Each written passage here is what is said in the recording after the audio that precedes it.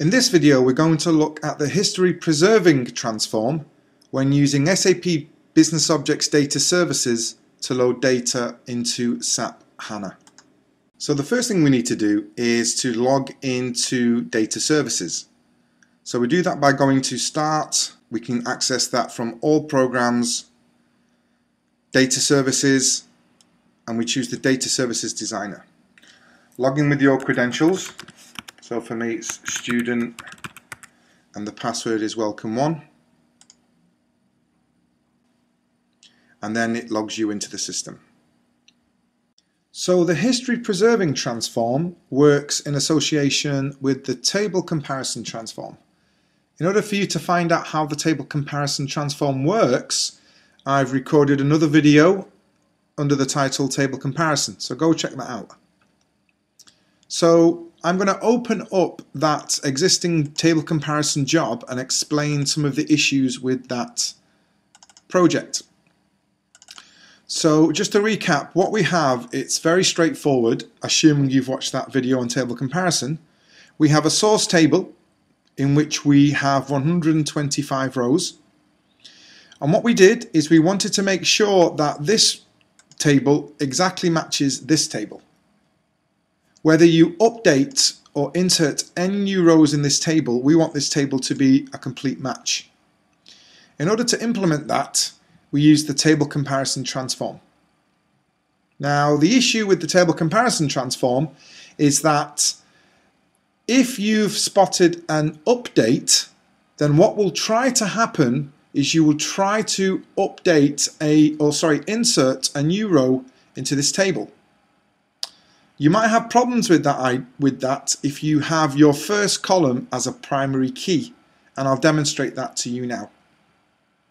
So we'll then use the history preserving transform to get around this issue. So just to recap, we have 125 rows in our source table.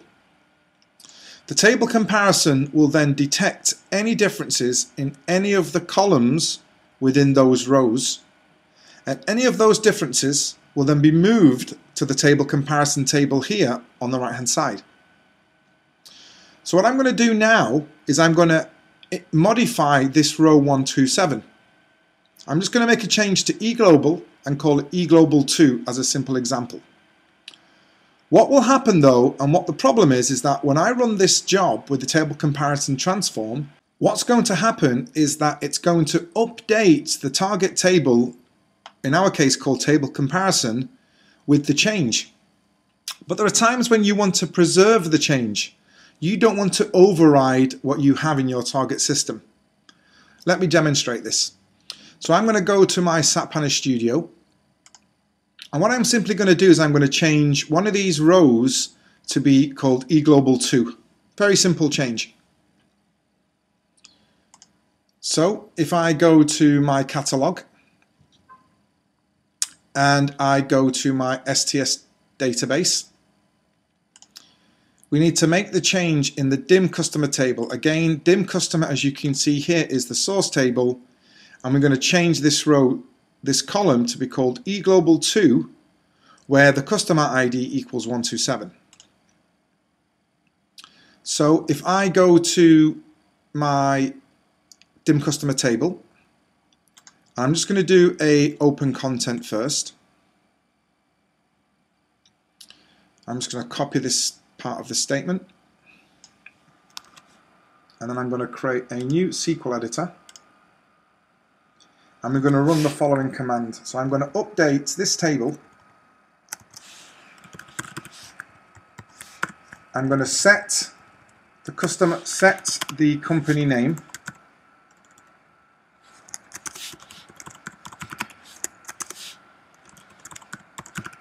to equal eGlobal2, where the customer ID equals to 127. Okay, so then I'll click on execute, and we can see that change has been made. And now if I go to the end of my DIM customer table, we can see that we've got the existing company name as eGlobal, but I'm going to refresh that table, And now when we go to the end, we can see that it's called eGlobal2. So we've established that we've changed the source table and we want that reflected in the target. Now if I go back to data services and I execute the job, let's see what happens.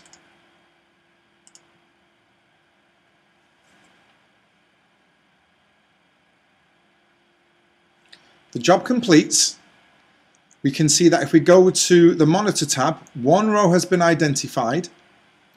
And if we go to the actual target table and refresh and scroll to the bottom, we can see that now we've included, but unfortunately updated that target row. So the issue is that we have no control at the moment on what happens in the output of the table comparison. If there's a change in the source, what the table comparison will do is replicate that change in the target. But there are times when you would want to preserve history, when you want to identify and keep the change that you've made.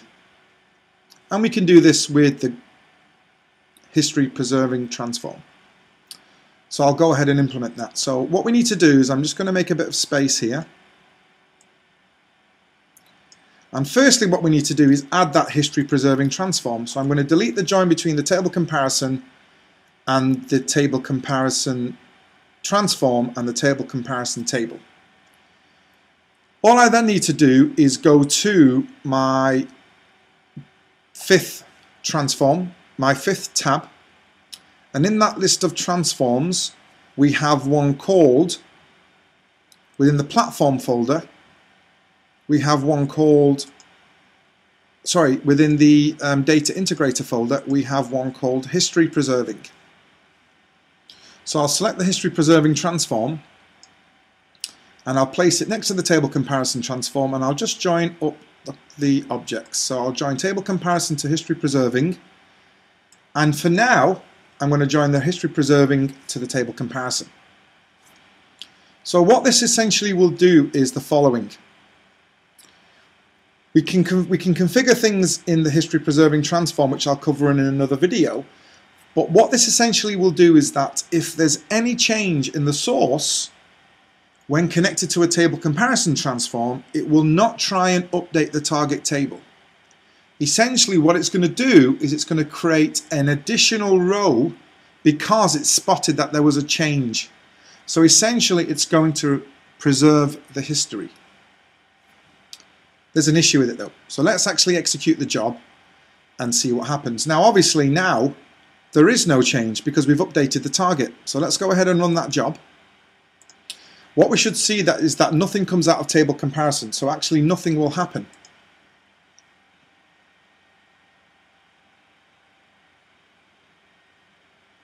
The job finishes successfully. We never made a change. So what we should see is that nothing comes out of the table comparison. And because nothing comes out of the table comparison, nothing goes into history preserving. So nothing is preserved. So this means that this job would have run very, very quick. It will compare the source and the target and identify that there's no change. Let's go back to our HANA Studio and we're going to make a change and we're going to specify that this is going to be called Global 3 for that same row. Again, to confirm, I'm going to go to the customer table, refresh, and now from eGlobal2 it's going to be called eGlobal3. So what should happen if we did not have the history preserving transform is that we will simply override the target table. But again, sometimes you want to preserve the changes that you've made, especially if you're implementing some form of slowly changing dimension, whether it's 1 or 2 or 3, or specifically 2 or 3, SCD type 2 or 3. So now let's go back to our data services job. And what I'm going to do now is I'm going to go back to my table comparison job. We've got our data flow. And what we're going to do is the following. Now I'm going to execute this by going to my table comparison job, right-clicking, selecting execute, and clicking on OK. We're going to see that we've got a small issue. the job fails. And can you guess why the job has failed? Well, it's quite straightforward. The issue is that now we're going to have an integrity constraint. Because we've selected the history preserving transform, what essentially is going to happen is that it's going to try, firstly, the table comparison transform identifies that this row has actually changed. But now because we've added the history preserving transform, it's going to try and add this whole row as a new row. Unfortunately, we've already got the row number 127 as the customer ID, and we've specified that customer ID is a primary key. That's why, again, in my job log, we get the issue of the integrity key constraint, as you can see here in the error log. Integrity constraint violation. So the way we can fix this is with another transform called the key generation transform, which again I've looked at in another video. So I'll select the key generation transform, add it to my canvas, and then what I'm going to do here is join history preserving to key generation, join key generation to table comparison, and simply configure the key generation transform. Of course, we're going to use that table comparison table. We'll use the ID, which is fine, and we'll increment by 1. So now what should happen is that we should have two rows, 127 and 128. And yes, there are ways to deal with this with surrogate keys, which we'll cover in another video. But for now, we'll just keep it very simple. So when I execute the job, what will happen is we'll have a new row with a new ID, and you'll see that we've got global 2, and hopefully you'll see that we've got global 3. Again, if we go to the monitor tab, we can see that one row has been passed from the table comparison transform to the history preserving transform.